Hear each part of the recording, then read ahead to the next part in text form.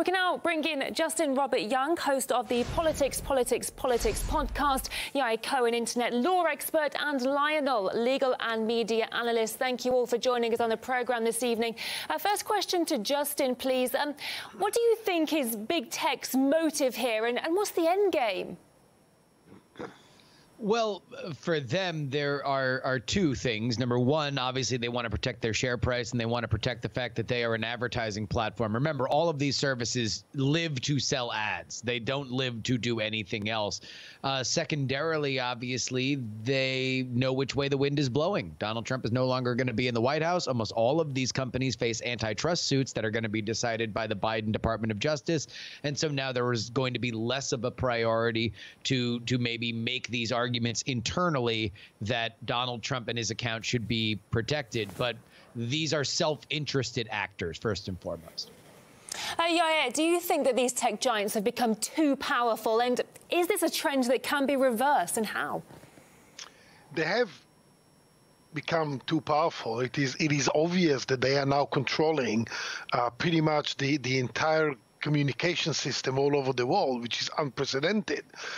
What will happen eventually, we are going to see at least some backlash, because it will be a matter of time before censorship will be moved on to other part of perhaps the Democratic Party. Remember, the Democratic Party is made out of many different factions, so it is only a matter of time before one or two of them are going to be perhaps considered as too extreme, or perhaps too communist, or too fascist, or too something, and we will be seeing further bans and censorship. At the end of which, I think social media companies will lose all credibility, and people will effectively revolt by moving to other type of social medias. Perhaps you will see the creation of a different type of social media in the future. Lionel, the Democrats are mostly cheering on this anti-Trump crackdown online, but should they also be worried that a handful of companies have so much power? Well, they should be. That would make sense if they did. But the problem is this. I'm a practicing lawyer, and I'm going to tell you right now that the law, American law, always lags 25 to 50 years behind technology. Now, let me give you this example. We always talk about the internet, and we talk about platforms and social media. Imagine this. One day you're on your mobile phone, and you say something, and your call drops. And you pick it up again, and you say the same thing, and your call drops. And it turns out that your internet provider or your phone company decides that it does not like the particular type of speech that you are enunciating on your phone. And you say, wait a minute, this is a utility. Well, what's the internet? That's just a private company.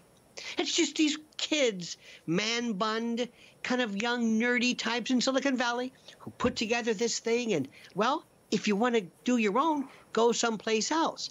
It means that we have to rewrite the First Amendment in this country, because this is a, quote, private company that 99% of all the people on the planet use. Our laws are outdated. And unless that is changed, nothing will change, at least in this country. Sticking with you, Lionel, for now, in the latest twist, Twitter has condemned the government of Uganda for allegedly blocking internet service providers. Let's just take a listen. Ahead of the Ugandan election, we're hearing reports that internet service providers are being ordered to block social media and messaging apps. We strongly condemn internet shutdowns. They're hugely harmful, violate basic human rights and the principles of the open internet. So that's the word from Twitter. What do you make of that, Lionel? Hypocrisy? Hypocrisy? They have elephantine... in order to do that. It boggles the mind where they can say that with a straight face. Look, the thing is that we all know it's not that they're too big, it's they're too draconian. Let me say something very quickly. They just won an election. They're going to see how far they can push this. This is a stress test to see how far the law will go, how much people will tolerate, and they're going to go as far as they can because they're drunk with power like an engorged tick that is filled with blood. Just can't get enough of this. So where it ends, who knows? Justin, next question for you. If companies like Twitter, Facebook and Amazon can do this to their own president, could they do it anywhere in the world to any government they don't like? Oh, certainly so. The largest problems within these companies is that there really is no actual basis for which they are operating. There is no Bible. There is no constitution. Their terms of service are often edited and malleable, and even then vague enough to be subject to the whims of internal discussions within the company. The ethos of Silicon Valley, where I am based here in Oakland, California, at least the Bay Area, the San Francisco Bay Area, is move fast and break things. It is absolutely antithetical to the idea that they are going to have hard and fast rules that are understandable by their users. And so we can all say, okay, well, this line is crossed. And in the absence of that, that means that everything is possible, up to and including banning leaders throughout the world and here in America. Question for Yair, please. Let's try to look on the bright side here. Could something good come out of this? Could we see more alternatives to Twitter, Facebook, Google gain more popularity, perhaps? Absolutely. There is going to be a lot of good coming out of this. First, we can see that those internet giants are being exposed for what they actually are. They are being exposed for what they are really after. Interesting. This is Twitter's with the mission statement to give everyone the power to create and share ideas and information instantly without barriers. Now, people used to believe this. People used to believe that Twitter's goal was to serve absolutely everyone, to give everyone an opportunity, and to let people express themselves without barriers. Does anyone believe that anymore? I don't think so. So this is one good thing. It is always better to know than not to know. The next a good thing that will happen, I think, is that we will see the internet evolving. We are going to move to internet stage 4, where there will be a different type of internet company, different type of social media. There will be a different business model arising. I'm not sure yet what it is, but something will change very dramatically. Because I just don't see how this situation can be sustainable for much longer. Lionel, when social media platforms were created, do you think the creators intended it to end like this, with massive bans and censorship?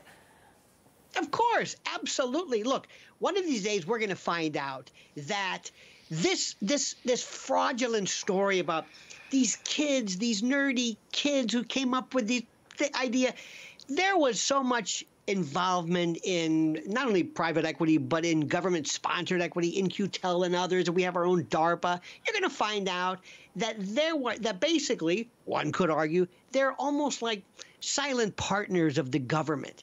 The idea that they just existed on their own, independent, and that goes for Amazon and all these huge corporations.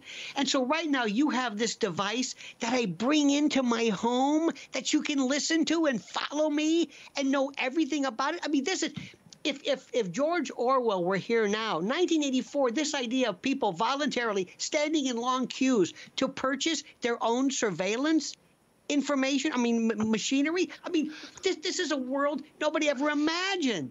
This was never intended to be good. This isn't like some kind of a scrapbook that we keep. This was one of the biggest cons that we fell into, hook, line, and sinker.